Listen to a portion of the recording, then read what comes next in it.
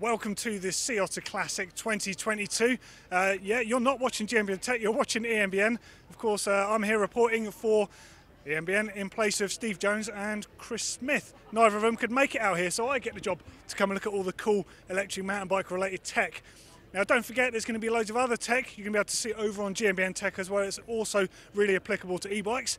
I reckon there's going to be some pretty cool stuff here. And I'm going to start by having a look at that brand new Canyon. Okay, so we're on the Canyon stand. We're taking a look at the brand new Canyon Spectral On. Now, I've got last year's or the year before's version of this, and the difference is insane. So straight out, look at the size of the seat stays on here. These are seriously chunky now. And you might notice inside that massive down tube now, there's increased battery capability. Now, if you rewind back in time a minute, 4 years back, they launched with a 500 watt hour battery. The one I'm riding's got a, I don't even know what size battery, but this is available with 720 watt hour battery and a massive 900 watt hour battery in there. And they achieved that space in there to fit the enormous battery by moving the motor up and backwards, so slightly different positioning from before. Still running the EP8 system on there, still using the 4-bar linkage, but this system is a bit more similar to the current Spectral Nun e-bike. And you've got all the geometry tips in there, so you've got extended geometry now. So I think it's a 25mm difference in reach across the 4 sizes there. So basically a brand new bike from them, and if the last model was anything to go by, this is going to be astonishing. Now, you've got to admire how Canyon have managed to fit in that massive battery by moving the motor casing up and backwards slightly. I mean, again, you get a bit more support, a bit more protection down here, but an added thing I've just noticed on here is the pivot point is slightly higher. Now, I wouldn't go as far as calling this a mid-pivot bike, but still a low pivot bike, but it's right on the chain line. So this chainring size is optimised for the bike. So this is going to be a supremely active bike. Of course, it's using a 4-bar there, so whatever you do in the braking, you're still going to have an active rear end. So it doesn't matter what you're doing, you're pedalling, you're braking, you're coasting, that is going to be stuck to the ground. You might also notice up above here, you can see the Frankenstein bike. So this was the prototype. Now, something that's really cool about this is it's got a bit of a lugged design approach with the carbon tubing here. Now, this isn't the first time we've seen carbon tubing used with lug design here for prototyping. Of course, the Atherton bikes are using a similar concept there. Mind you, this is just for a prototype to position the battery and get the motor casing system correct, as well as proof of concept to make sure the geometry is correct on the bike. But I love the fact it's not just Athertons are experimenting with this. I mean, mind you, the Atherton stuff does look a lot nice, so this is a prototype, of course. Very cool that they're just displaying it, though, on the stand. But from that to that, not a bad approach, eh? What do you think of their new Canyon Spectral On? I'm ordering one, gotta have one. It looks sick. Now, moving on from that brand new Canyon that's got the 900 watt hour battery in there, they're not the only brand that do it. Norco have been doing this for quite a while, and look at their bikes. So, where do I start with Norco? So, I've actually loved this brand from the very beginning. I've ridden the A-lines, I've ridden the Shores, I've ridden the downhill bikes, I've ridden loads of stuff that they've had. And they've always used a 4-bar system on there. They've always had really good suspension on their bikes. But something they're doing these days is they've got basically a size-specific geometry, so the chainstays will grow proportionally. So if, like me, you're going for an XL, the chainstays would be a bit longer than they would be on the smaller sizes. And the effect of that is you get a bit more rear-end traction, keeps your body weight back in the middle of the bike. So if you're extremely small or extremely tall, like one of those two extremes, try and look for a bike that has got size-specific geometry, because it does make a massive difference, especially on something like that where you really want to get the horsepower down. I also really like the way they've mounted the shock on this, so the piggyback is round at the side, so you've got easy access there to the lockout lever. You might have seen the video that Jonesy did where he's actually testing lockout against having it fully open.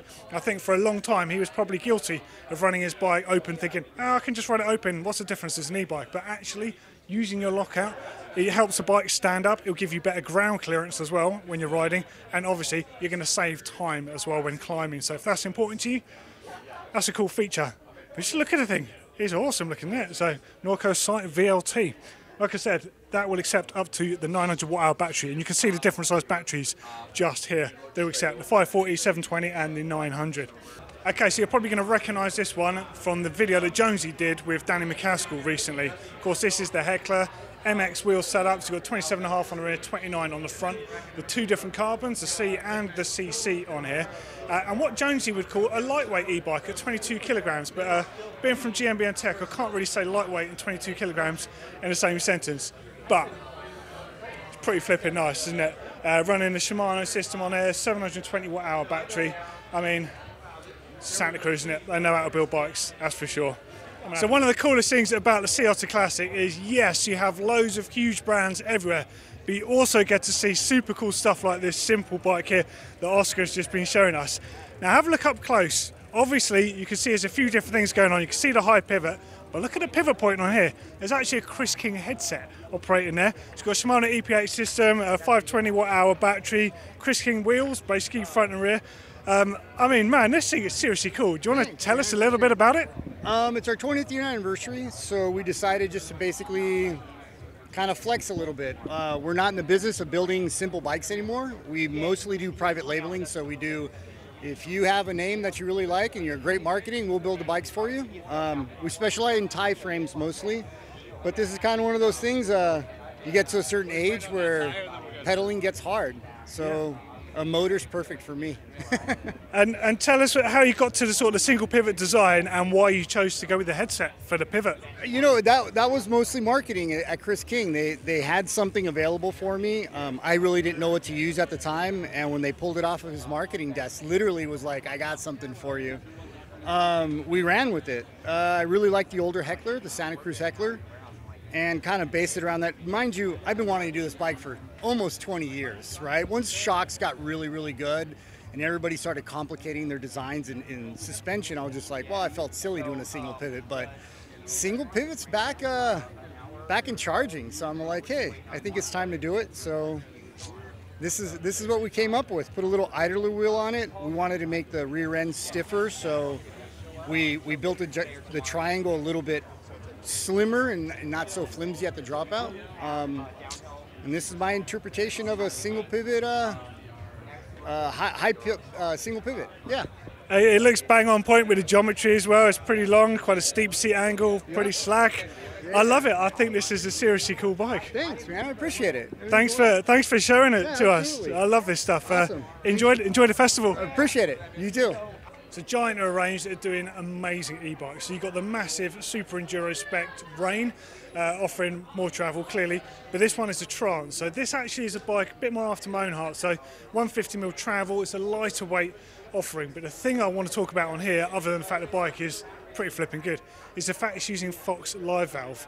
Now over on eMBN Tech we were taking a look at the flight attendant system for SRAM, which we haven't actually seen on an e-bike yet, but the Fox Live Valve is on here. So Live Valve could well be one of the coolest innovations out there. So the whole concept is it automatically adjusts to the terrain that you're riding in real time. It's a live valve system, fully automated, so essentially it gives you the amount of compression damping between almost fully locked out to completely open, and it manages that through a series of sensors on the bike. It's a really incredible system, and obviously it's so intuitive to use on an actual e-bike itself. So we've got the new Mondraker here from Cannondale.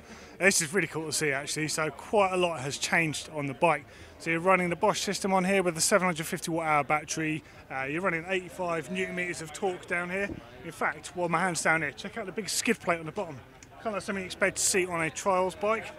Slightly refined approach. You've got a keyless display on the top here. You can also hook up your lights. They actually recommend using the Lezine light on here. You can control it from the smart controller up on the bars here. Really intuitive actually, just with where it sits with your thumb. And of course you've got built-in fenders on here, and you've got proportional response suspension. So essentially what that means is no matter what size frame you've got, there's a slightly different configuration with the pivot points, meaning the suspension is optimized per size of bike. What that means in English to you is, doesn't matter if you're on a smaller size or the larger size, the suspension is going to feel exactly the same between them. So it's no compromise, essentially. Real cool approach. What do you think of this? Pretty bad boy, isn't it? What can you say about this? So obviously I'm a massive Yeti fan. I don't know how Jones and Chris feel about them, but this is a bike that needs to be in this video. So this is a team issue version of the 160E, running Shimano EPH system down there with a 625 watt-hour battery tucked away in that down tube. Unreal looking bike, but it's got a few very cool features about it. So you've obviously got an E-tuned fork on the front there, running slightly different tune to what you expect to find on a regular Fox 36 or a 38. And then you can change the progressiveness of the rear end of the bike by just changing the orientation of the chip down here. Don't forget, this does not change anything in terms of geometry, and you might get like 2 or 3 mil difference in travel. but you get 25, 30 or 35% in terms of the progressiveness of the rear end of the bike.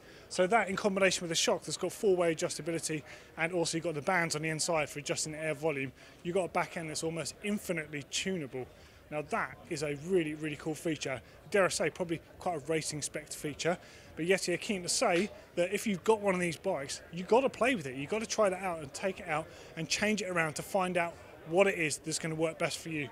I love things like this because this really does mean you can tune a bike for your own feeling. Now, just one other little cool thing I've noticed on here, this one being a team edition one, it's got one of the EDC tools tucked away in the head tube there. That's something that Steve Jones could make use of, because apparently his left-hand cranks keep falling off. If only he had a 5mm Allen key on his bike to sort that out, or an 8, you could have one more of those. Yeah, I don't think that's going to come out in a hurry.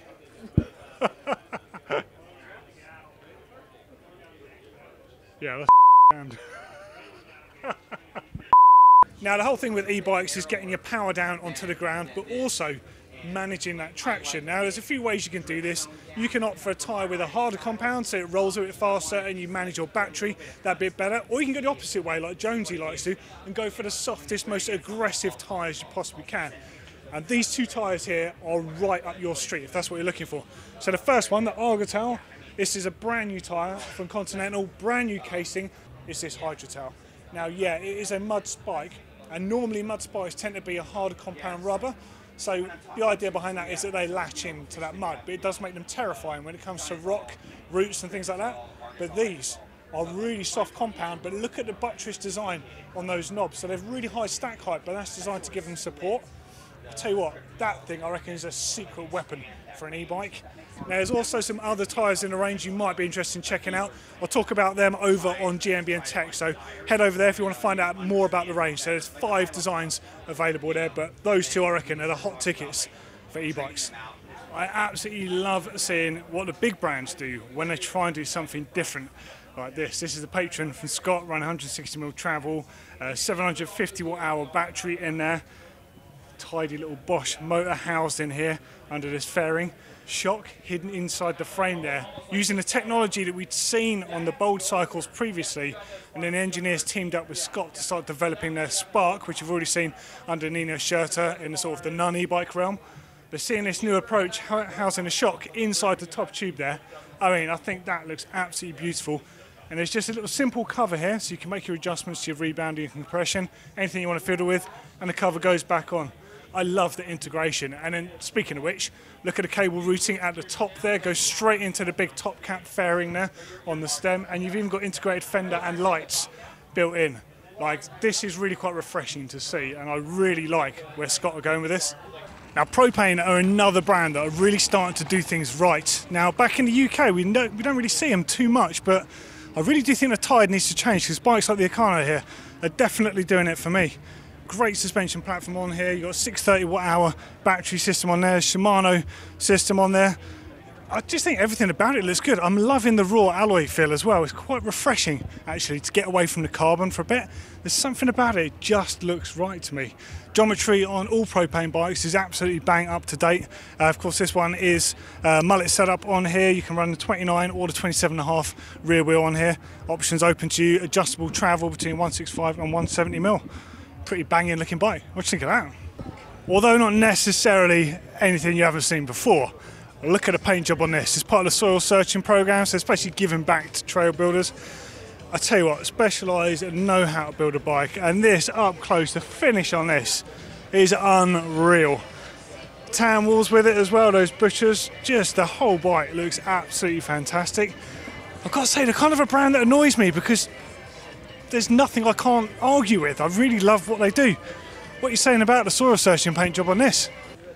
There's no way that I couldn't talk about this bike. So this is the Level RR by Mondraker Bikes, a Spanish company that infamously invented forward geometry, or at least introduced the world to what we now know as the geometry we see. So way back in 2014, they essentially chopped stem length down to 10mm, and they added the 60mm you would have had in those days by having a 70mm stem. They put that on the front centre of the bike, making that front centre much longer. So your front wheel was out in front of you, gave you loads more traction, loads more stability, loads more confidence.